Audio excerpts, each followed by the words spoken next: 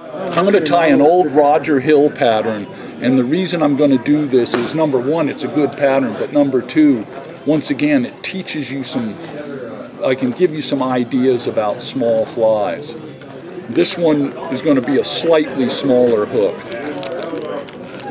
And this is a Daiichi J220, and it's size 24. And any curved hook, any shorter shank hook works. When Roger Hill tied it, he used Partridge K1As, but I think that's a real brittle hook, and you lose fish. But I've got lots of ways to lose fish. I don't have to. Don't need any help with the hook. Yeah. Yeah, because everybody gets into all these hook dynamics, and I lose them. But this is a little smaller. And it's got a little bit of an offset point on this thing. Just start my thread again. And like I said, this Gudbrod's hard to get. But one of the things is don't get into the trap of like 6/0 thread, 8/0 thread, because none of that stuff, it's not relative.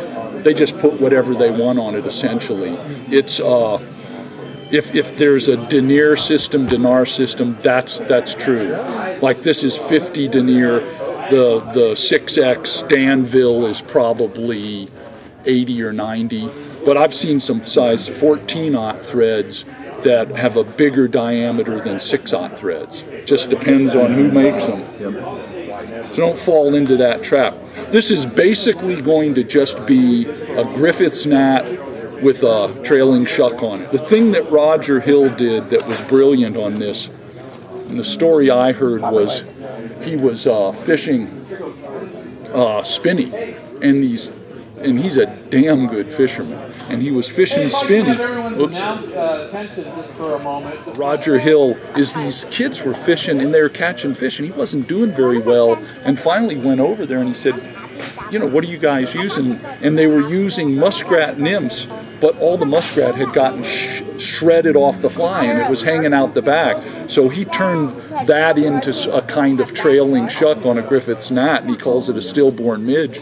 And this fly, I got this out of his book, which is out of print, the South Platte River Flies or something, which is a great book if you can get hold of it. It's one of the best books I ever read about fishing small flies.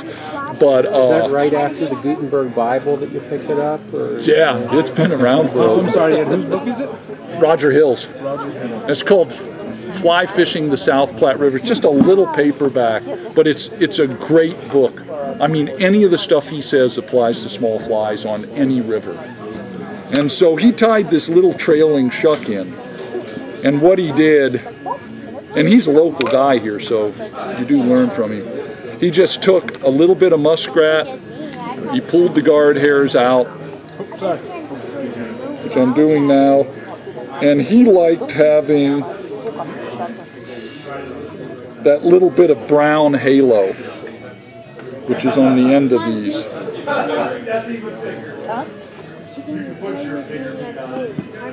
There we have it. Whoops.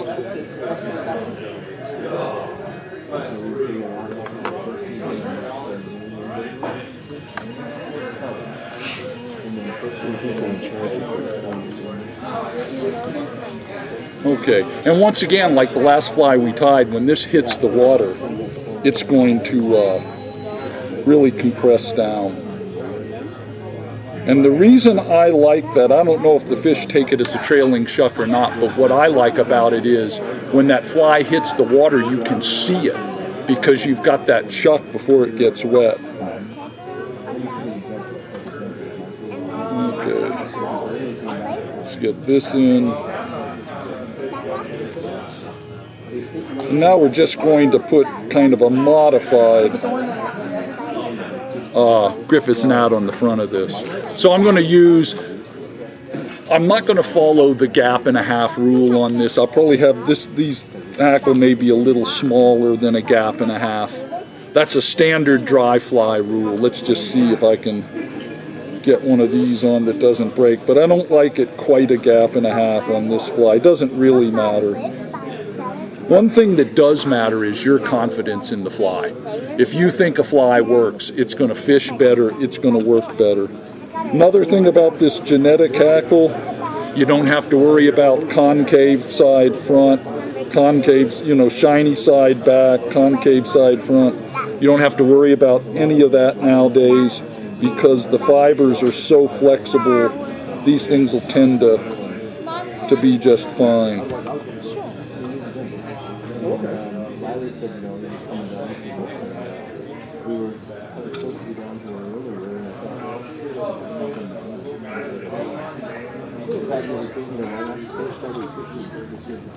Okay, now we're going to take some of this not so good peacock, but the reason I like it is because it's not going to fill up that hook gap. And once again, you got to be a little selective.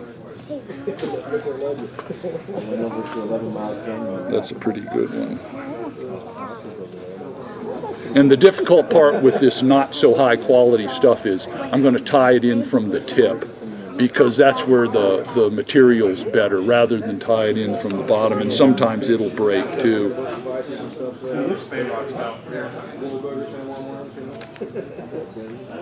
And I have this prejudice where I like the hack, I like the hurls to sort of go toward the back, and so I tie it in with sort of the curve of that.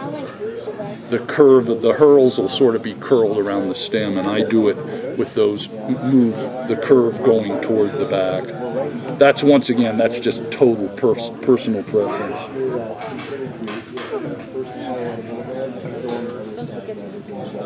Okay.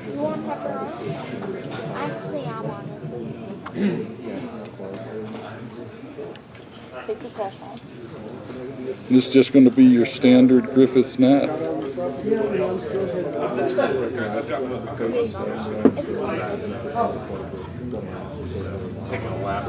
And sometimes I'll tie this with no hackle at all.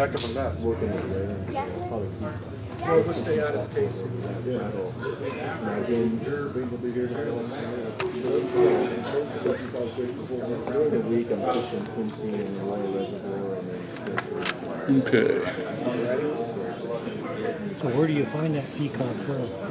Just, like if they have a bunch of tail feathers, a lot of times you'll find it in it. And I don't know why this happens, but like you'll see a big, a guy will have a big jar of the full-sized feathers, and these will be in along with this stuff. And you can also use this, sometimes you can find stuff right up here. Mm-hmm. You're just looking for a shorter hurl. I've seen small ones like that in craft shops. Yeah, and that's, like I said, for most fly tires, that's the stuff they don't want. But for small flies, like I said, you got to modify your thinking.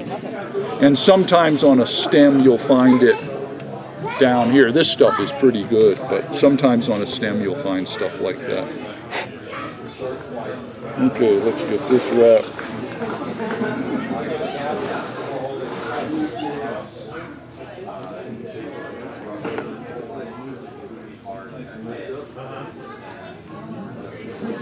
The key here is this hackle is so good nowadays that you can wrap it, you can palmer it so tightly around that hook shank that you don't see any peacock at all. And so that's,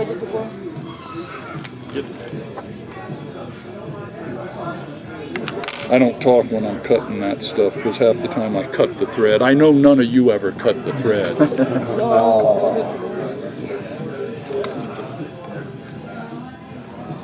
And like I said, the nice thing about this fly is for the size it is, you can really see it out there on the water. Well, you're younger. Well, I'm lucky that I'm nearsighted too, because it wouldn't be as easy to tie these. If you have to use a magnifier, the kind of magnifiers I would get would be a glass, but not with any black around it, just straight glass magnifier, or those jeweler's glasses that you flip down.